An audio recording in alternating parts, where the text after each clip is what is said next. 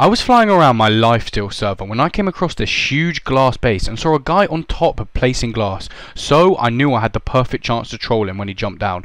I clicked this curse, which means that when he falls down he would take all his hearts of full damage and be instantly eliminated.